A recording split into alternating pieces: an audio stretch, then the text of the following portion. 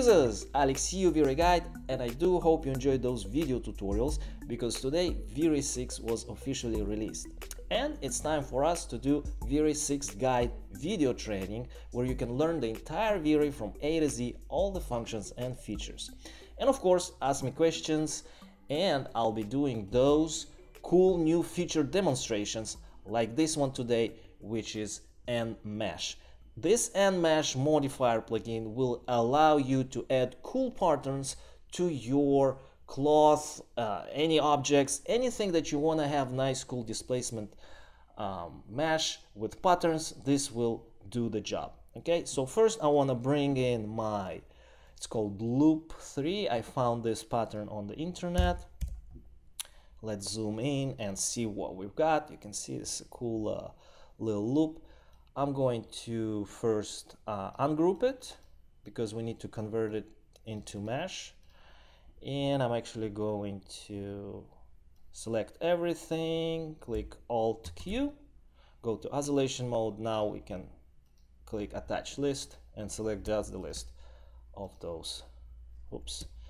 Apparently everything is instanced, so make sure to convert it into mesh first and then attach the bodies. All right.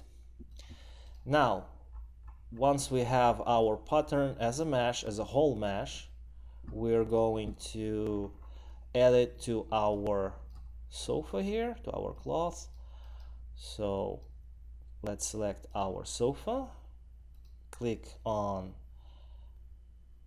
VRay Enmesh, and here that's the modifier.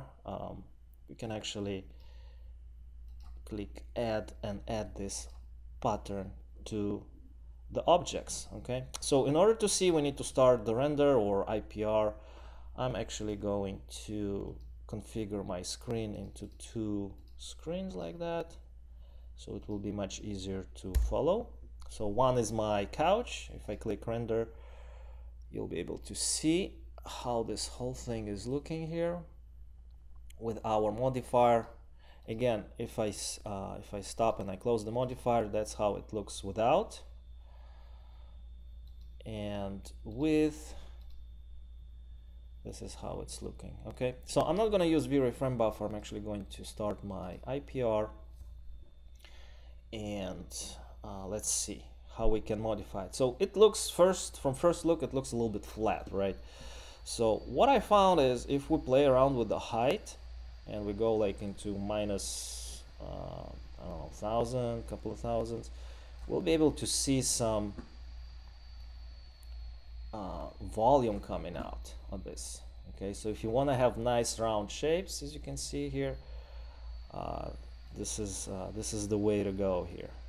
Okay. Now we also have something that's called crop size for the X and Y and Z. This is the size of the box, so let's select our pattern. So this is our pattern. You can see it's not really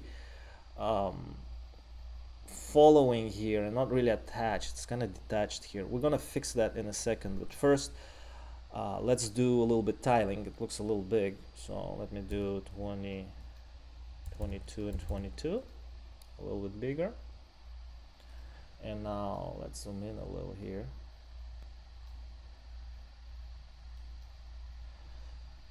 Oops.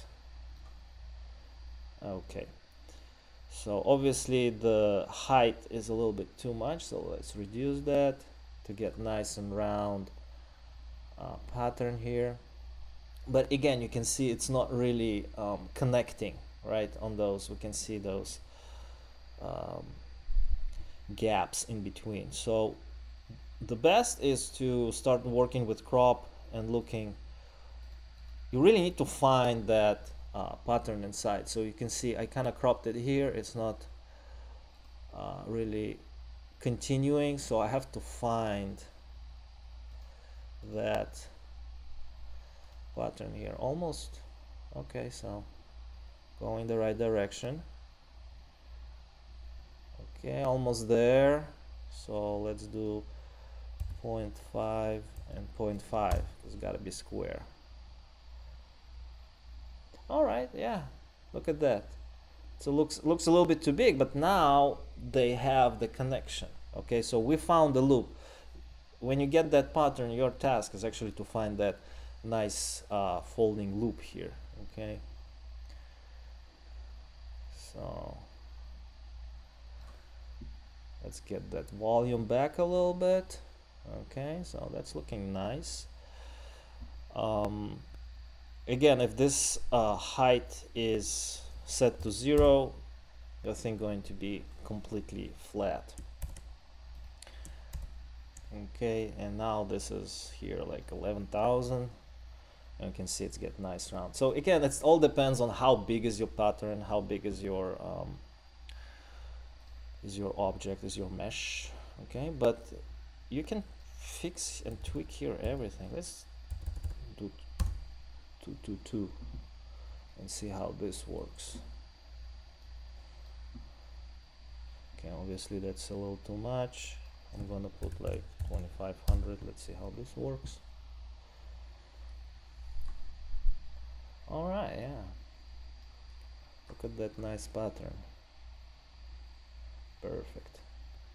Okay, so we have other parameters here. Height offset. I can actually offset that from the object if I want to kind of shift it out, in and out.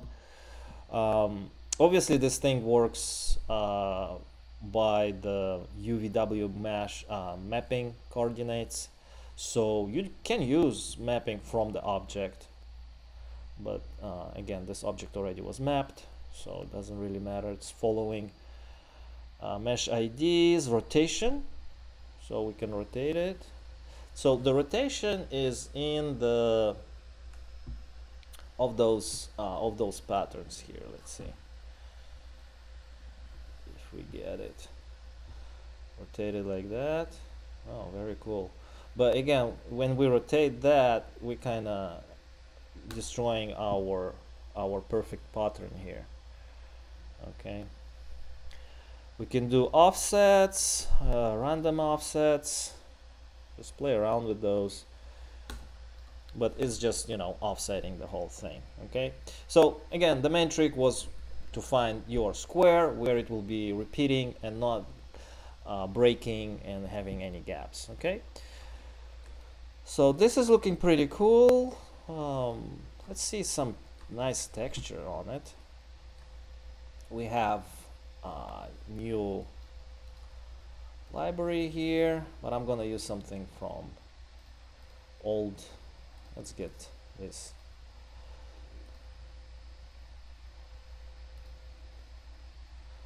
This texture, see how it looks, because the gray is kind of mellow, but this nice metal anodized aluminum